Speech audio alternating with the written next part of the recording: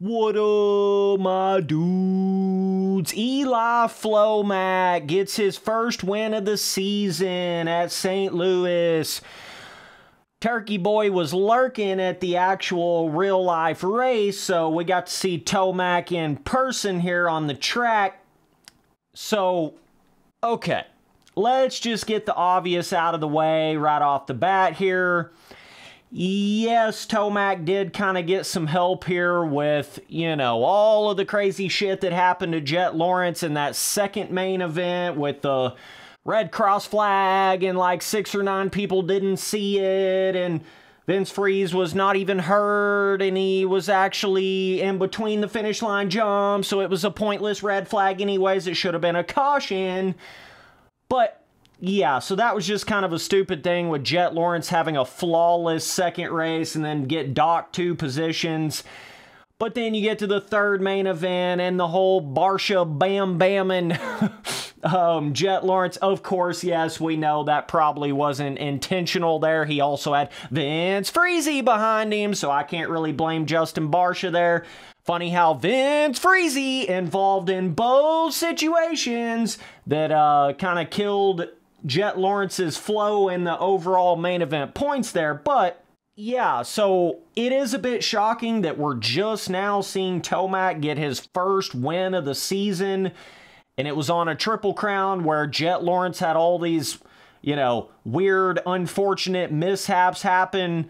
And also another big thing here to mention, Tomac just conveniently, you know, comes out and says that he had some sort of a bit of a injury over the last few rounds. I don't know, it was like some sort of a leg, knee little thing that was bothering him that he said that was causing the weird results over the last few rounds. That doesn't really explain all of the you know, not normal Tomac results that we saw earlier in the season. Doesn't really explain all that, but yeah, it is kind of interesting how Tomac just now decides to fill us in on that news that he had some sort of tweaked his knee or some shit. But yeah, it's been cracking me up, bro.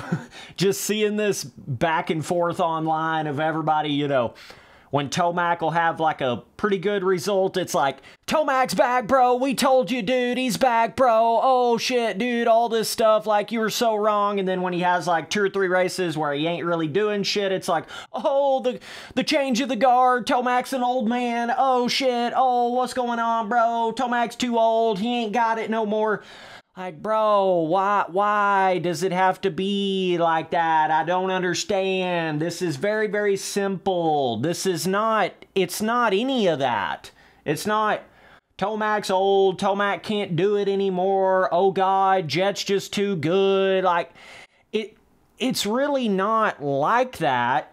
It's just simply the Achilles injury and the time that he had to come back from it was not enough for him to go out there and be the same Tomac that he was last year. It's really just that simple.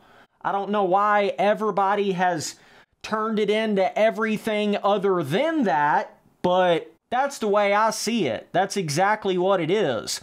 And I don't know how much more proof of that you can get than Tomac still being able to go out there and win a race, still being able to go out there and have good races, but it's just not as consistent.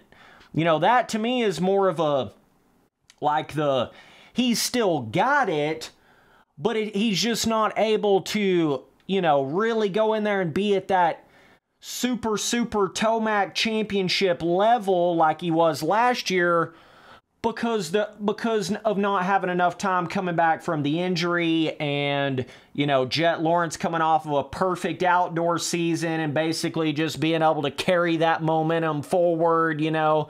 That's the way I'm looking at it. Like if Tomac just wanted to race next year and he spent all that time in the off season being able to train and, you know, really get himself back to that level in Supercross, I genuinely think Tomac could come out next year and be the kind of Tomac that you know him to be. He could be the kind of Tomac that he was last year, right?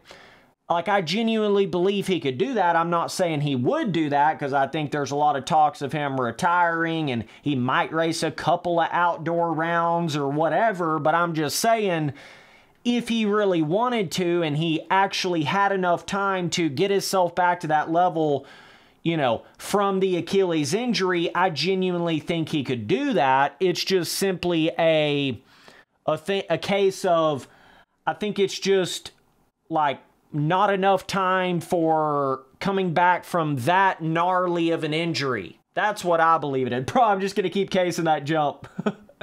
Oh, kind of crazy on Supercross too, how some of these tracks actually have some like jump skill gap to them.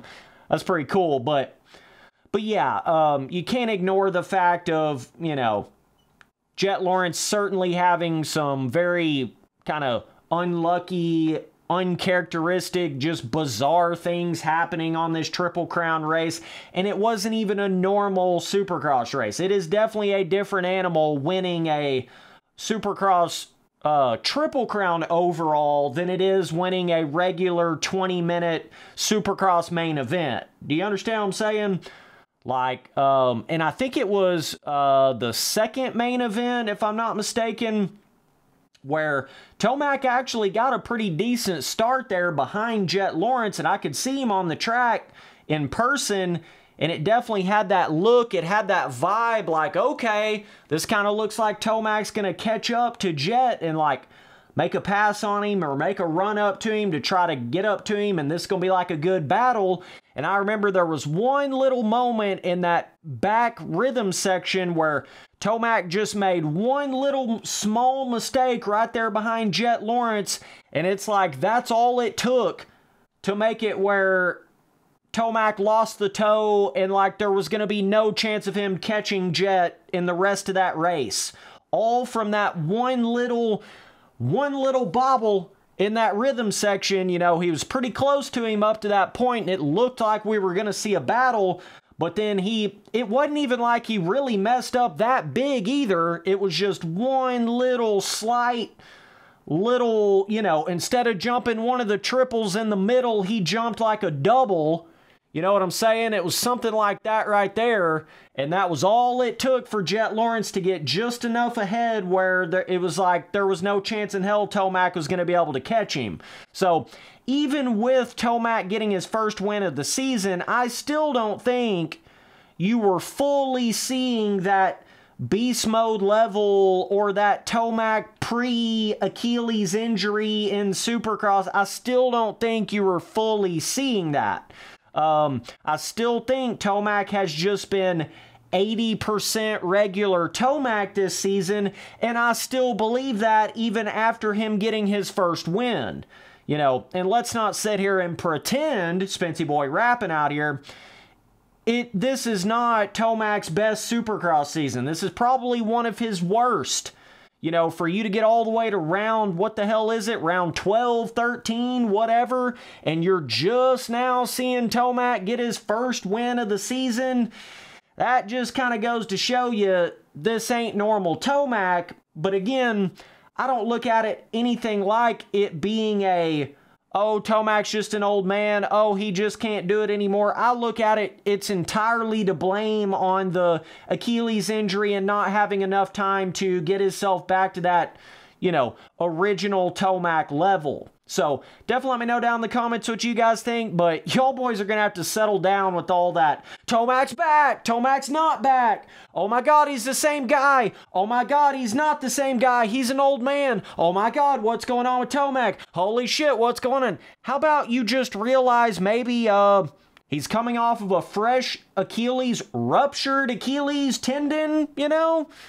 And he, you know, barely had any time to really come back from that, you know? Gee, I don't know. Maybe that's the... It's just so funny to me, bro. It's like, gee, I don't know. Maybe that's the reason why you're not seeing the same Tomac, you know what I mean? Spency Boy took his hand off the controller here, but it's just like, come on, guys. Why do we have to sit here and try to play this stupid game of let's blame it on this thing, and then let's blame it on that thing, and then let's act like it's this and let's act like it's that, instead of just like admitting the obvious thing that it probably is. I wouldn't even say probably. I would say it definitely is. You know, it's like everybody's trying to act like it's all these other things or try to make all these other assumptions of why Tomac's having a weird season other than the glaring obvious thing that is right in front of everybody's face, which is the ruptured Achilles tendon that he didn't have enough time to come back from to be full-blown Tomac level. I mean, Tomac's so good that he can come back and still be pretty good. You know, 80% Tomac is still pretty damn good.